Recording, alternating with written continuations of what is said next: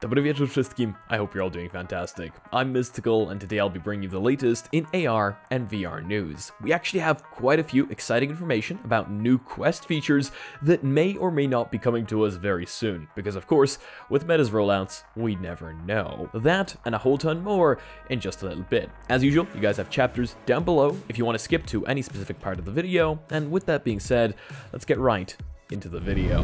First thing that Meta is apparently experimenting with is going to help out a ton for those of us that enjoy using hand tracking, as apparently Meta is still experimenting with hand tracking controller emulation. In case you don't know what this could mean, it means that Meta is essentially trying to emulate controllers, all the buttons, triggers, and joysticks with just hand tracking. Where did I get this information? Well, of course, from Luna on Twitter. Don't ask me how I found this, but Meta may still be experimenting with the ability to emulate controllers with hand tracking. Clearly, this looks like a feature under experimental settings, a screenshot that isn't exactly amazing, and we're not supposed to ask where this was found, so we're not going to. Either way, I think this is really cool and would add the ability to play a ton of different games with just hand tracking. It would also make it a lot easier for the developers, if you ask me. If they didn't have to invent controls, we could just kind of map them ourselves with gestures inside the settings. Next thing that we have on the list is apparently Augments are here. Multiple users are reporting finally having access to the V64 PTC, and apparently that's rolling out the previously Quest Pro exclusive virtual environment Cascadia to all users, and it now has a spot for the first encounters augment for those that are on Quest 3. In case you don't know, augments are those funny things we can place around our homes inside augmented reality. They were showed off during Meta Connect, and a lot of people are still waiting on them to happen. Well, apparently, they may now finally be rolling out. Do you know what else is rolling out that a lot of people were waiting for? USB external microphones. I don't know how many of you guys record on Quest, but I know it's actually a larger amount than I originally thought, judging by the comment section. And I know a lot of you actually really dislike the Quest 3's mic. This isn't just about recording, by the way. This, as a feature, should allow you to use USB external microphones system-wide on the Quest, meaning you should be able to use your favorite USB microphone, enhancing your audio in any multiplayer game that you play. I think that's really cool, and it's a feature that will definitely improve the gameplay for many users. Not only this, but there may be an undocumented change that will improve augmented reality for many users. Luna posted on Twitter, I have no way of verifying this, but in V64, PTC, Quest 3 seems to have slightly higher dynamic range and or better contrast adjustment in passthrough. And then Luna retweeted with, I may not be crazy. Translating this post, V64 PTC came to Quest 3. It might just be my imagination, but I feel like the passthrough makes it easier to see my PC and smartphone screens. I feel like the whites were more blown out before. You can read it even if Twitter or Teams doesn't expand. Of course, Meta is constantly improving augmented reality. A lot of people love criticizing augmented reality on our Quest devices. I mean, if you look at the way it looks and the way it looks in promo shots, yeah, there is a bit of a discrepancy. I do find it weird though that this does seem to be an undocumented change. This happens a lot though. Companies sometimes just undocument the most exciting changes. Then again, we might actually see it in the official changelog. Hopefully, this is actually the case, because I would seriously enjoy not having to take my headset off to read finer text per se. Another very cool feature that I'm actually surprised wasn't here until now is we can now change release channels inside the headset. Previously, to change release channels for apps, we would have to use a web browser, scroll down to the bottom, and change a release channel. So say you wanted to use the beta version of Virtual Desktop, that's the way you would need to do that. According to Luna, we can now do that by going to Settings, Apps, Installed, and clicking on the app.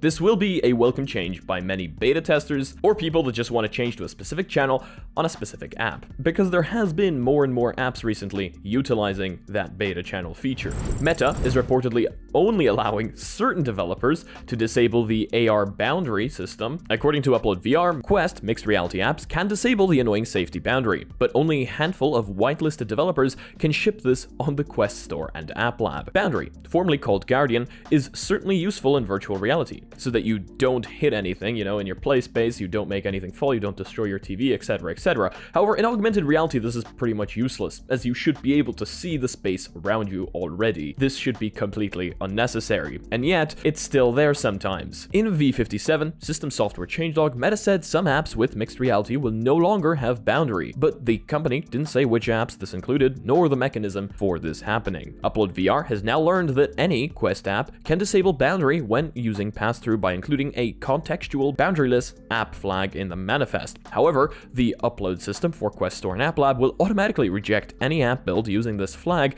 unless the developer is on a special Meta whitelist. Currently, some whitelisted apps include Cubism, Archeo, Aspire Tooth, Stealth, Operatives, Meta's own First Encounters demo, and Laser Dance. That's actually incredibly annoying. Why on earth would some people be whitelisted to remove the boundary and others not? I don't know, maybe you guys have an idea, leave it down below if you do. Let's move on to the next piece of news. Apparently, Meta still plans to ship the cheaper version of the Quest 3 in China, and they're probably going to push that even harder now that we know the Apple Vision Pro is also launching in China. They're planning to do this via a partnership with Tencent, and this is what the information reports. We have a ton of information on this upcoming headset if you want to know more. Leaks and rumors and all that good stuff is in this video right up here, but this upcoming headset is rumored to be called the Quest 3 Lite or the Quest 3S. Honestly, I'm banking on the Quest 3S now with all those rumors, though there's no strong evidence for any final name yet. Originally, we were told that this deal was off and it wasn't happening. However, now today, the information's Wayne Ma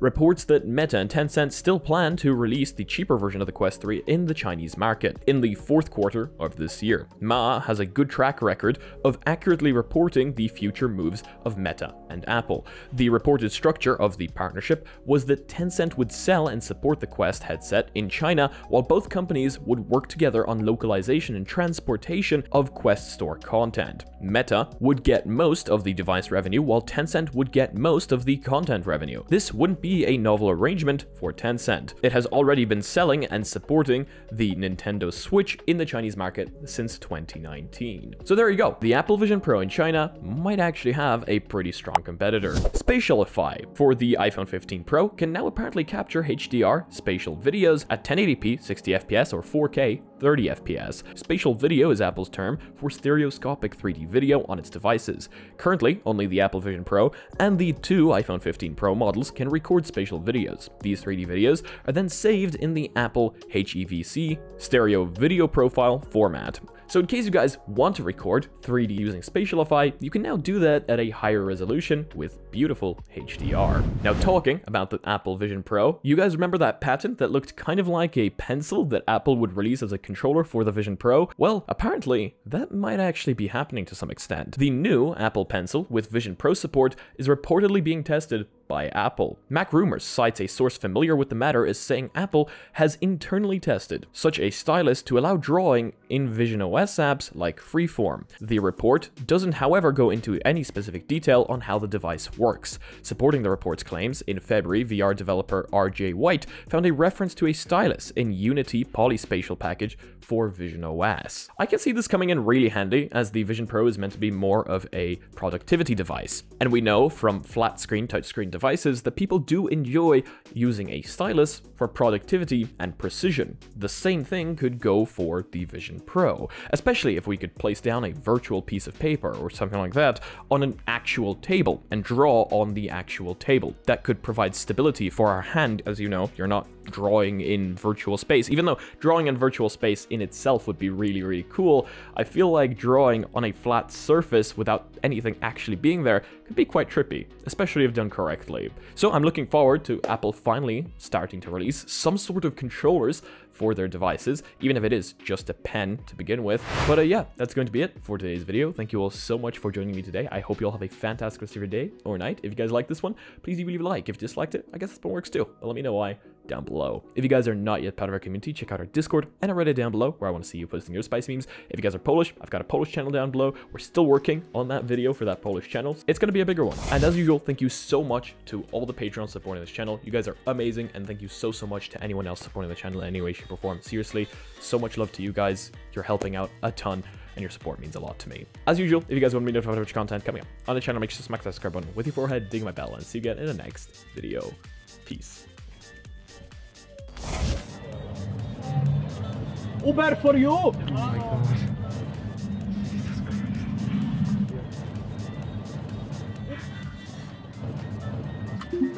Hello. Wow! Enter my Z Uber. Yeah, scared. Fresh trim. What's up, bro? Yo.